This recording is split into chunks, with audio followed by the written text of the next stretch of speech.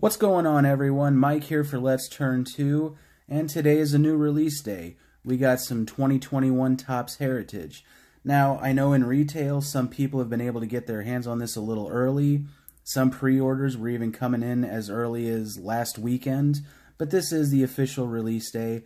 I got these two packs from my LCS just about an hour ago, so let's just see what we can get. There you see the Hobby logo on the front of the packs. But first, I wanted to look back on last year's release of this, sort of refreshing everyone's memory, and maybe do a little comparison at the end. So, there you see, this is 2020 Heritage. That's your Cody Bellinger base. And now with this Juan Soto, when we turn it over, you see the number 403 there. This is a short print.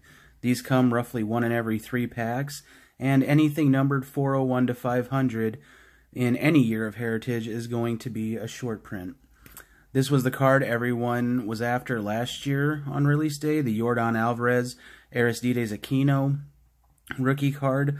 Most rookie cards in this release, they were the dual cards. You got 2 players on one, and if you didn't get that, you got something more like this, where you got 3 players on one, and there you see in the middle, you got Kyle Lewis, last year's AL Rookie of the Year. There were chances that you could get a rookie where it was just the one player, but those were photo variations, I believe, and very hard to pull. Autographs, very hard to pull in Heritage. Hobby boxes do guarantee you a relic or an autograph, but it seems the relics vastly outweigh the autographs. In my opinion, probably 4 out of 5 you're going to pull a relic, but I was able to pull this one. This came out of retail, a retail blaster.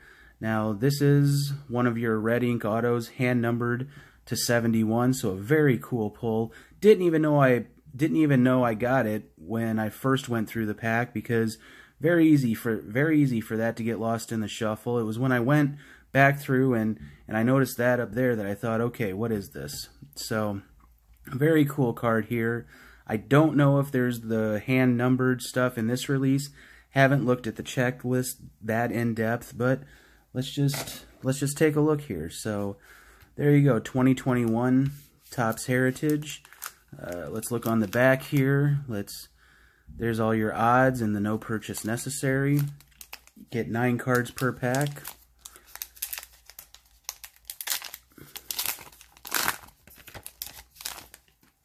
All right. So there's the design. Like it? I like it a little bit more than I thought I would.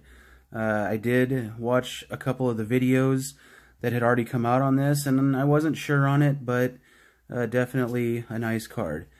There you see Jason Kipnis, Brandon Crawford. There's one of your in-action cards. That's a pretty cool card there. Shohei Ohtani, Josh Naylor. Another in-action card, Jose Ramirez. Adam Eaton. There's Vladdy, hoping for a big year out of Vladdy Jr., so very nice card. That's probably my favorite card of the pack so far. And Justin Dunn. So nothing really outstanding out of that pack. Didn't even get a rookie, but we still got 1 pack left. So let's get right into this.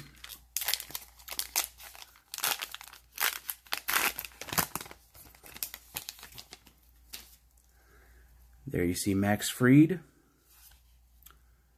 Freddie Galvis, 2020 World Series Game 5, Kershaw, cool card. Sixto Sanchez, in-action rookie. There's our first rookie, and it's a good one. Sixto Sanchez, definitely like that one. Very cool card. That's gonna get penny sleeved up here. Martin Maldonado, Albert Pujols, future Hall of Famer, possibly his last year. We don't know. The great one, Roberto Clemente. Mauricio Dubon. And the last card, another rookie. Cool. So, 2021 Rookie Stars Mets, David Peterson and Andres Jimenez. So, not familiar with either of these two. That doesn't mean anything. Either one of them or both could go on to be big stars. So, Very cool card. Now, again, let's flip these over and just see. 1 in 3 packs, you're going to get one of those short prints. We're looking for anything 401 to 500. Did we get one? Here's the back of the card, too, for those of you who are interested. So, that's pretty cool. It's part of a puzzle, I guess. Gonna have to look a little bit more into that. Not sure what that's all about, but alright.